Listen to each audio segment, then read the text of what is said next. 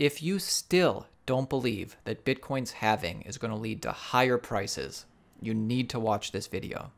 In the last 3 months, Grayscale bought 1/3 of all new Bitcoin mined.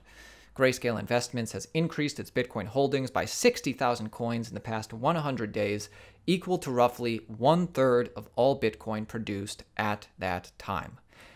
If Grayscale continues to buy the same amount of Bitcoin today that they have been just in the past 100 days, because the supply flow has been cut in half, now they'd be buying 2/3 of all the new Bitcoin mined. And now the supply is going forward. If Grayscale continues to buy the same amount of Bitcoin that they have been, now only 1/3 of the new supply is left for other investors. It's simple supply and demand. Less supply, more demand leads to exploding prices. And this will have a huge effect on Bitcoin's price going forward, especially as even more institutions come into the space. Because, by the way, it's not like Grayscale is the only company buying large amounts of Bitcoin on a regular basis. If we add just one more company, Square CashApp, together buying over 50% in Q1 of 2020, there really isn't that much new Bitcoin for other investors to get at. So the supply flow got cut in half this year. What happens going forward if somebody wants to buy Bitcoin but the supply is drying up? Well, buyers will have to bid the Bitcoin out of the hands of people who already own the Bitcoin. Good luck trying to get a Bitcoin hodler to part with his stack, right? I mean, think about this in years and decades into the future. I don't know about you, but almost every Bitcoiner that I know says that there's a certain amount of their stack of Bitcoin that they will never sell. And we understand why, right? I mean, this is like digital gold. And if you know Gresham's law, you want to spend your fiat, which is losing value, and you want to keep your harder money, in this case Bitcoin, which is holding and or gaining value. Plus, another reason why nobody wants to part with their full stack of Bitcoin, because people are afraid of missing out on these huge run-ups like we've seen so many times before. And once you're out, it's hard to get back in.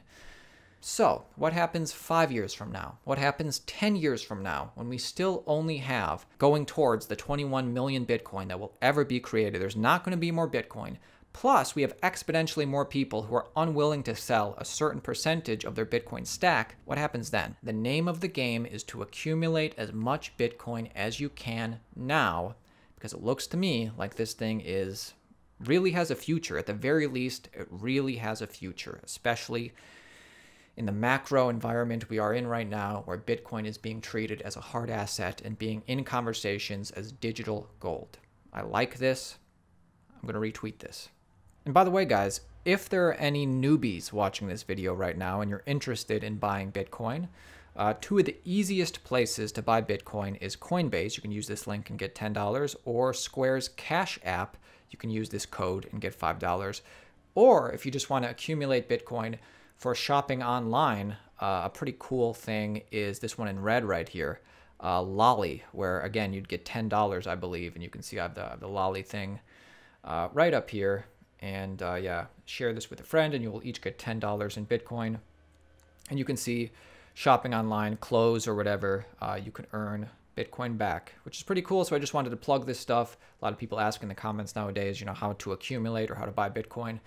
Moving on to some recent news, I want to start with global macro news, and then I want to move on to some altcoin news. Litecoin has a partnership. But before we get to that, the Chinese Communist Party adds crypto to its curriculum. It's pretty interesting. A higher education institute that trains Chinese Communist Party officials has published a new book about cryptocurrency.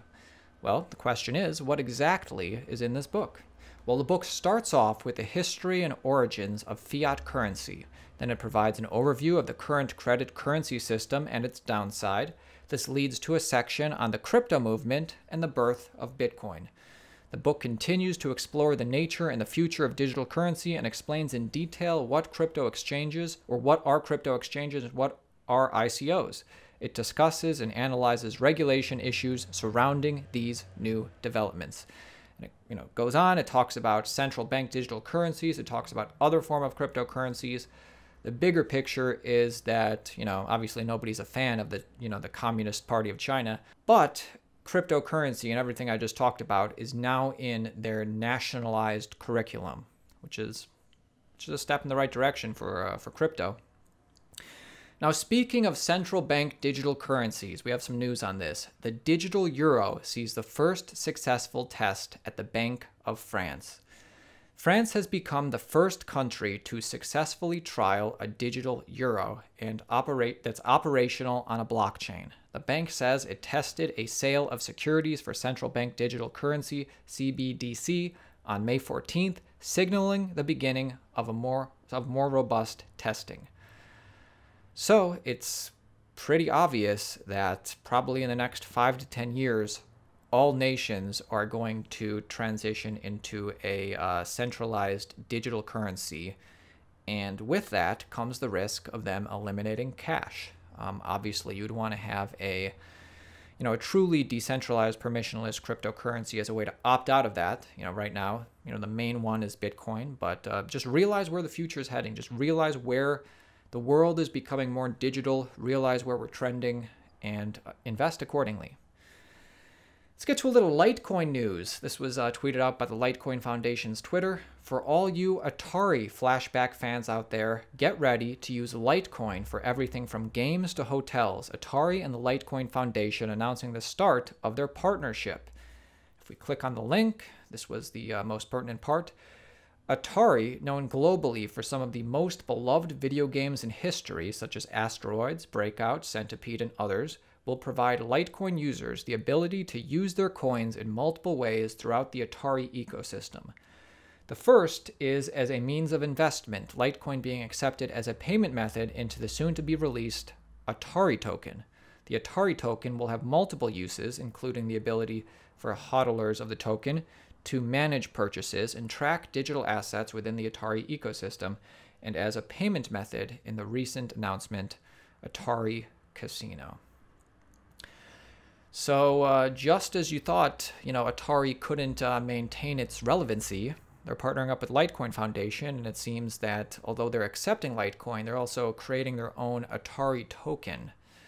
Very interesting, very interesting. We'll see how that plays out. And finally, since Litecoin is a topic of conversation today, I found this interview interesting. I shared with you the link to this whole Messari interview with Tuur in a video from a couple days ago, but I want to share with you another clip that happens near the end where Tuur gives his opinion on the altcoin market and actually says, I own some Litecoin, and I thought this was really interesting. I'll leave you with this video. Make sure everybody likes the video, supports the channel. Watch this whole thing if you want. I'll leave the link in the description. This is his opinion on just his thoughts on the market going forward, and I'll leave you with this. Later, guys. What are your thoughts on other assets or other crypto assets? You've been very outspoken and to the negative about some other crypto assets.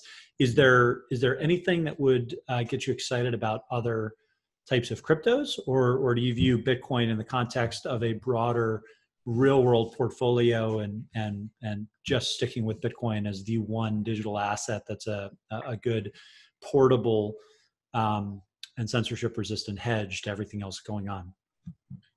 Yeah, well, I mean, yeah, I think Bitcoin in the cryptocurrency realm, like I think you want to be overweight Bitcoin, like have like very, very significant part of your portfolio. But it's almost like in the gold world, in the world of precious metals, you want to own mainly gold. Of course, you can have some silver too and some miners, and like have that be like 30% max or something. But like, for example, it matters if you have a capital gains environment or not. Like, if you can easily trade out of coins, then maybe you can have a bit more exposure or something, or if you're a good trader or whatever. But I do think, generally speaking, that the altcoins by and large are not going to come back, especially not as strongly as they did in 2017. So the Bitcoin dominance rate is never going to go, I think, as low as it did back then. I think a few coins are going to do well. I mean, I have a few Litecoin, like people are going to shoot me now because I just, as a play on, I've always kind of beat myself up that my investments were driven by like my analysis and like, this is what I think, and this, whatever, this technology doesn't really make sense, I'm not going to own it. Whereas I missed out on Ethereum because I wasn't thinking in terms of the market psychology, where it could go. And so I feel like if we're going to have a retail phase again, people are, and Bitcoin inevitably is going to be labeled the digital gold, and so then they're going to be like, with their unit bias, they're going to be like, one Bitcoin is so expensive, what else is there? So who knows? I just have a little bit, you never know. And then one area that I've been looking at is the exchange, and again, I'm gonna get roasted for this, but it's the IE, what is it called? IEOs, the exchange tokens.